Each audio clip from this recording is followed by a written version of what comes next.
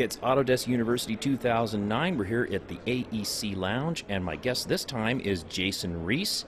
He is the Technology and Process Development Manager for Balfour Beatty Construction. Your company does a lot of work for the government sector. What do you say when a government project manager asks, why BIM?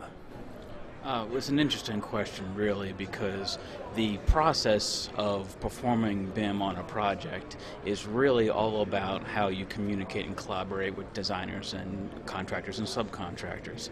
If, for instance, if the owner has certain requirements around certain BIM processes being completed, then it forces the team into a more collaborative, integrated process. Right. And that's where we've aligned with Balfour Beatty, regardless of owner requirements, especially on our design build work. Well, we'll bring the team in early in the project and really sit down and hammer out what we're going to use BIM for, what are the deliverables, what are our workflows for using BIM, and then how are we going to develop information from designers to subcontractors in order to be able to make sure that those processes can be implemented later in the project.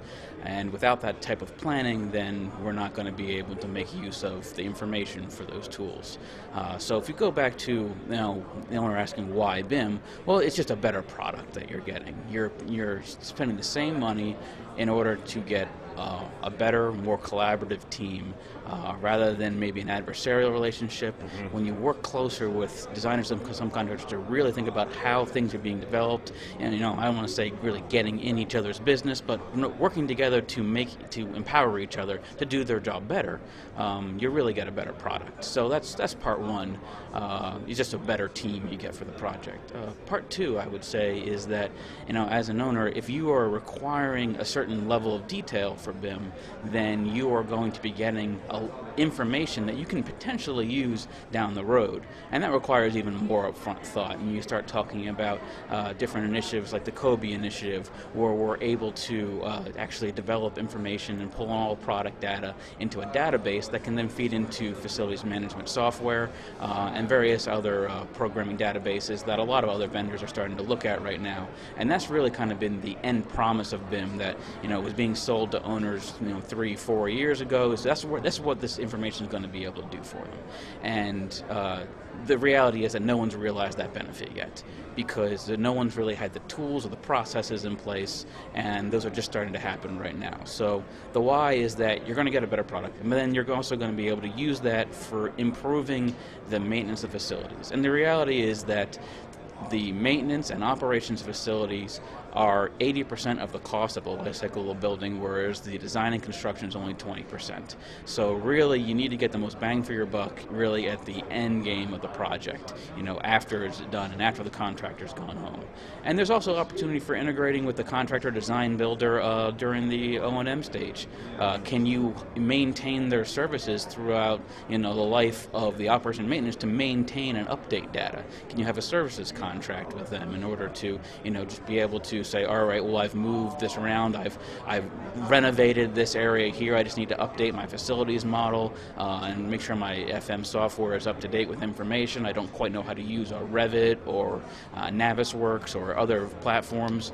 Can you help me out? And it becomes a service that you provide. So there's opportunity down the line to fully integrate the designer, contractor, and the owner throughout the life cycle of the project, from concept inception all the way through the building's life cycle. Jason, one of the things I've been picking up from the construction professionals here at Autodesk University 2009 is comments about the BIM process being so good in terms of bringing the construction discipline team into the process earlier, into the design phase in some cases. Have you experienced that in your work? Oh, look at what I was saying earlier with the owners requiring BIM. You get a more integrated team, it's clear. But in order for us as contractors to benefit from the information we develop, we have to be into the designer's processes. We have to know how they're going to develop information. And the designers are going through a paradigm shift right now with, instead of doing drafting with AutoCAD, just 2D lines, it's a different way of putting the design to a building. So they're going through this shift in defining what their processes are. So they not only just want to define how they're going to do it, but a lot of them want to collaborate with contractors to say, if I'm going to set up a process and it's going to become my standard operating procedure, I'd like it to be so that I can deliver something that you're asking for, at least in a general sense, or at least the majority of contractors can deal with my information. What's important to the contracting community as I'm developing my processes? So by us being more involved and saying, we wish you could, the model would do this or do that, you can really help them say, okay, well, I'll tweak my process here, so that makes sure that it gets done, and they can relay that down to their designers and to their BIM managers to make sure these things happen. Some of the other benefits that we're seeing is not just on the design side, but on the subcontract side. For a group that has always worked for us, we're now, with the advent of programs like Navisworks, the clash detection process, we are now inserting ourselves into the development of submittal documents. Where previously we were saying, okay, here's the schedule for you developing your submittals. They're due on this date, and that's when I want them. And all you can do is really call them and say, are you going to be delivering on time, or are you 2 weeks late, or all of a sudden the date comes and the submittals aren't delivered on time. Now, by doing the clash detection process, you insert yourself before it's really complete, before it's finally coordinated, and you really have a feel, is my subcontractor maybe behind the 8 ball a little bit? Did we try and bite off too much area at one time for this particular submittal? Can we scale down a bit so we can meet the schedule? All the process stuff that's not communicated back to the contractors typically, because the subcontractors are kind of operating in a silo, now is being discussed, and you start realizing, hey, there's a problem here, let me adjust something.